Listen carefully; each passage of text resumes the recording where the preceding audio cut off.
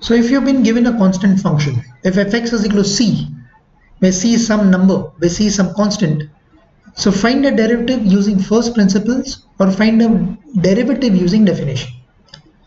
The procedure remains the same. I have my fx, which is a constant. Your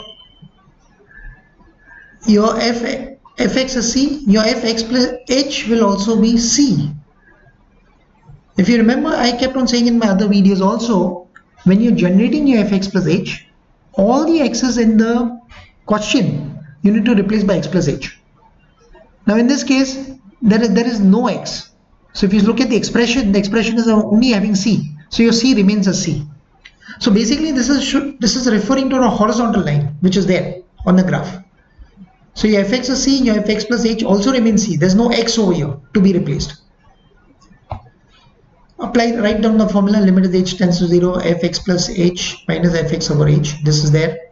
Substitute. Your fx plus h is also c and both are c. So the derivative is 0. Remember that derivative gives you the slope of the tangent. So if you have a constant function, basically you are referring to the horizontal line, and obviously the slope of the horizontal line is 0, which is consistent with what we learned in lower classes as well. So derivative gives you the slope of the tangent. If you have a constant function, the slope is 0.